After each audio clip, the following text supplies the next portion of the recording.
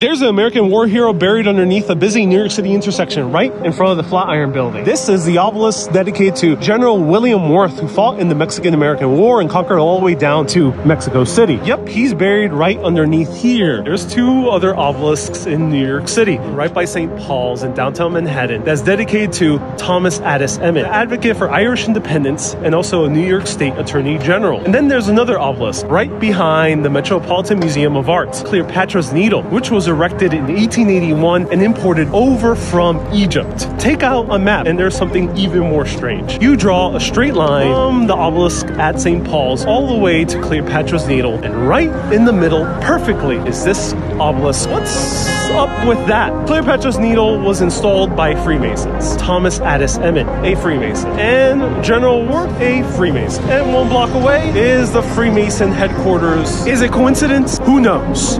Stay curious, my friends.